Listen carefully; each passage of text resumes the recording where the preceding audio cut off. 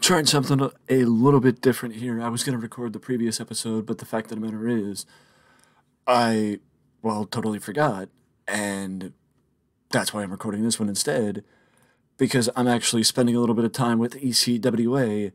And the reason why is because in almost a year, they have never defended the tag team championships. And I know some people may say, well, what's the big deal? These two guys, well, I've been keeping an eye on Bryan Danielson for obvious reasons since the start of the season. There are people that or personal save, there are people that I have been keeping an eye on for the most part throughout the entirety of this, and Bryan Danielson is one of them, but also I like the depth in my developmental so I can bring people up from developmental and not deplete the developmental. And Rob Echoes is one of the people, and, well, of course, Billy Bax, because it's never a bad idea to have tag teams in developmental. But the fact of the matter is, Rob Echoes and Billy Bax have yet to compete in October in ECWA, or November in ECWA. Which is absolutely insane, in my opinion, that they've been tag team champions in this company for the entire year and have yet to compete in that promotion at all. It is absolutely insane, in my opinion.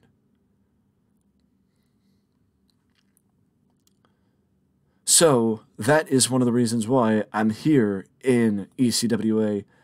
Bryan Danielson is also Ring of Honor World Champion at the same time. He was MLW World Champion before MLW went out of business. And he spent, I think that's it for world titles this year. Yeah, just Ring of Honor and MLW, and just Ring of Honor, MLW, and ECWA.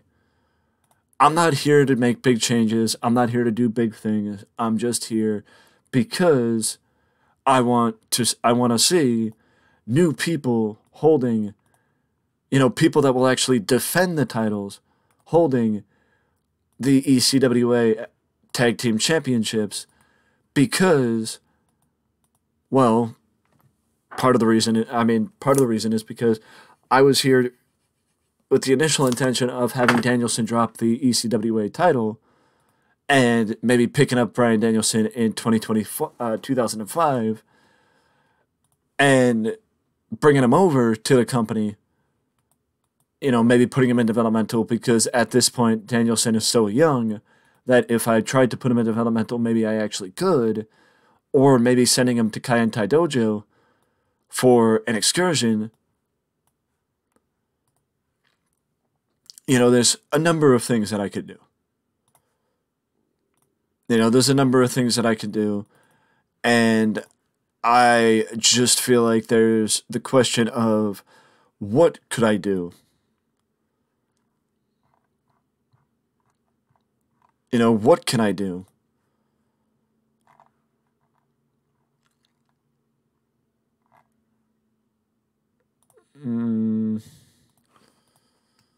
Like, it's more a question of what can I do than not having anything to do. But it's also sort of him being in a company like this, it is sort of developmental for Bryan Danielson because it's sort of the same concept as developmental.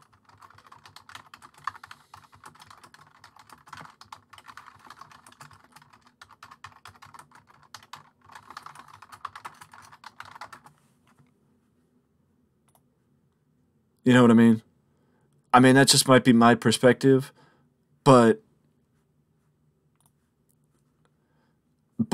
it is, in my opinion, the bright idea, and I think I may actually run the same thing that I do with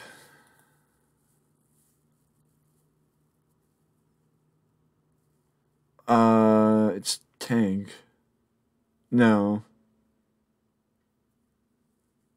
That I did with CSWF. Iceberg, that's who it is. Iceberg is the guy.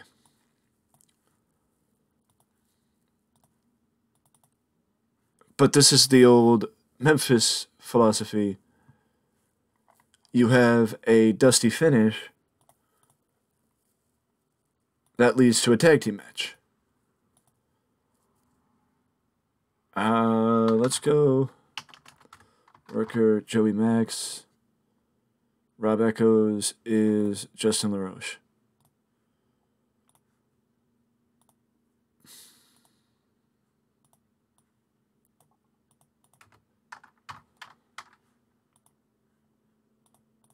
I didn't want to do it this way, but I guess I have to avoid, because the one thing I don't want to do is have people get pissed off at me.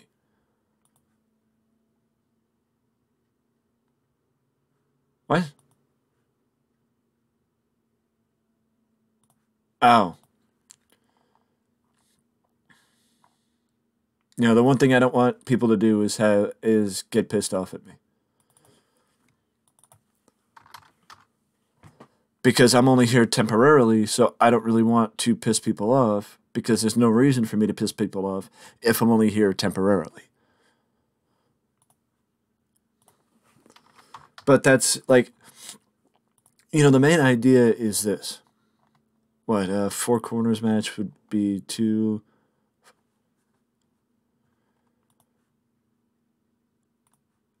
It is that, can't actually do it that way. What's it called? That, Rob Echoes. The reason why I'm here, like I said, is to try and situate certain people in certain positions to give them more, like, of a balanced approach as we head towards me signing them. Because I did this in TNA, and it also gives me an opportunity to distract myself away from WWE. I was a bit more involved with WWE.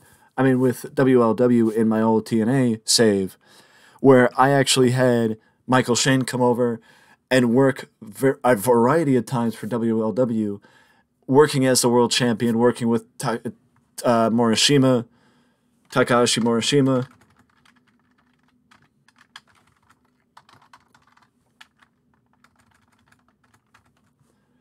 You know, and basically I went that route because Billy Bax, Iceberg, and I honestly don't know who.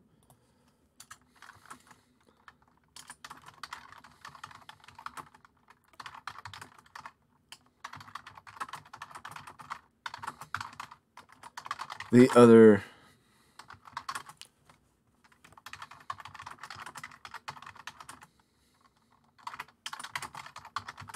What was just supposed to be a simple one-on-one match turned out to be an uncontrolled brawl. But I forget. Oh, Justin LaRoche. So it's Justin and Danny Inferno.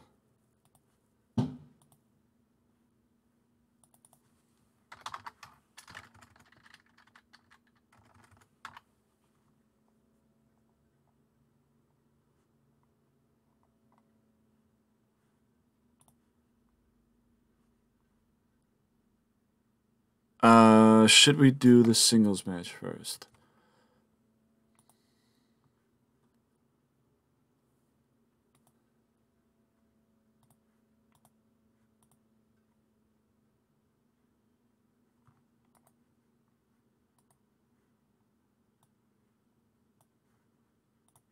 Well, we should, and we're going to throw Ace Darling and Amazing Red there.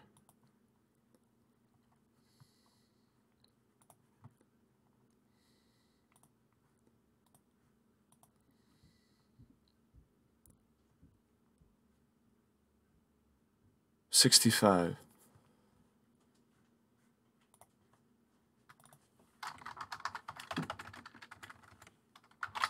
Scoot Andrews. Throw-ups. Scoot Andrews. Calling him talented, but someone who may never make the big time.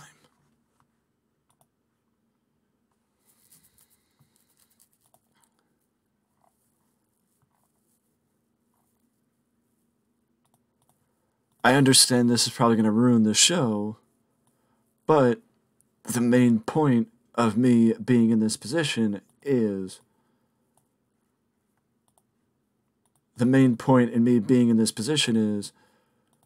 to wait.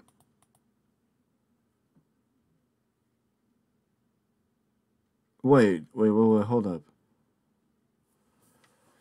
So, Iceberg and Scoot Andrews with a tag team. That is disappointing.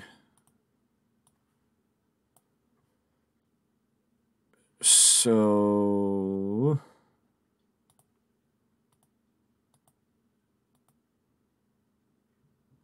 I think the right choice,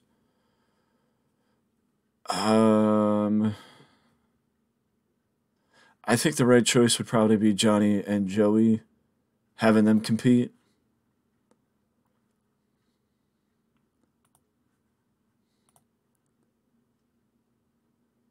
And taking Tank and Rob Echoes out of the match.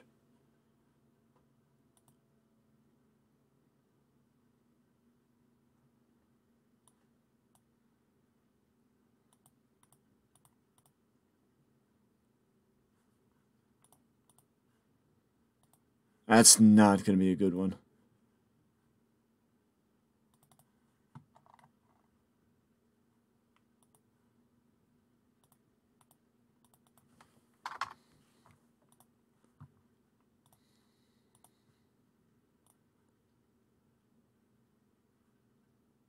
I got rid of Rob Echoes' segment. Or part of it. Of course I did.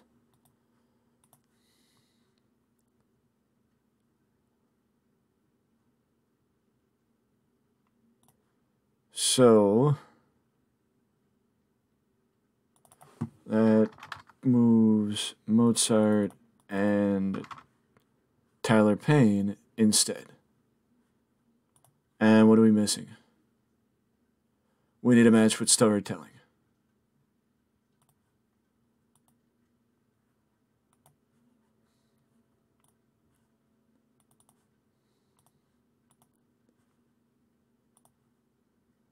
But what I'm going to do is swap these segments. Because I think it would be better having Amazing Red headline the show than the tag team match with mostly unimportant talent involved in the match. And I think I'm also going to scrap this in favor of this.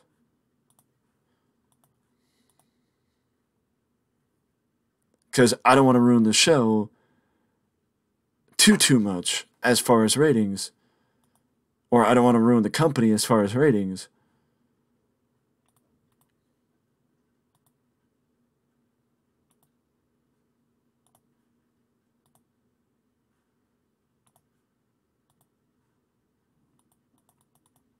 You know, I really don't want to mess with the company as far as ratings and mess up their ratings, but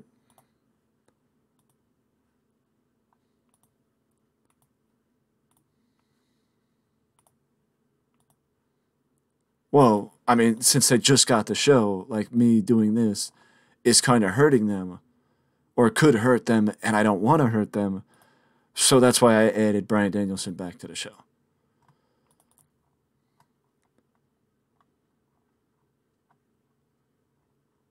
But if you look around, they got a decent roster. I mean, ECWA is one of those companies that fly under the radar, in my opinion. I do believe that they're still in business. I could be wrong, but I do believe that they're still in business. And I do also like the fact that you don't get penalized in companies like ECWA for having matches like I had tonight. And Crazy Chaos, which is Justin LaRoche and Danny Inferno, are the new ECWA World Tag Team Champions, which is also ironic because much like Rob Echoes being somebody that I was watching, Justin LaRoche is somebody that I've been watching as well because it's just the look that LaRoche gives is somebody that I think could be a big star in WWE. Christopher Daniels did solid carrying Scoot Andrews, and that's why I switched the match to give Amazing Red the main event, because I had more faith in Red doing better than I did the match, the Four Corners Tag Team title match. But that's just me. And also pointing out, we didn't get penalized for overuse of the lower card guys. We didn't get penalized for the stuff that I would get penalized for in WWE, because the expectation is different in ECWA than it is in WWE, which I thoroughly enjoy. And is also one of the reasons why I have a tendency to jump to these companies, because the one thing that I used to do is sign people to companies like ECWA, have them build them up to make it easier for me when I sign them to have them already be established. I haven't done that yet, surprisingly, but that doesn't mean I won't. Either way, I hope you enjoyed this inside look into a random promotion from my personal save in WWE 2004 as I'm about to dip from ECWA, but I hope you enjoyed this inside look. And if you want to see more things, more stuff like this, feel free to drop a like, subscribe to the channel, because I'm signing off until next time. I will see you in the next video.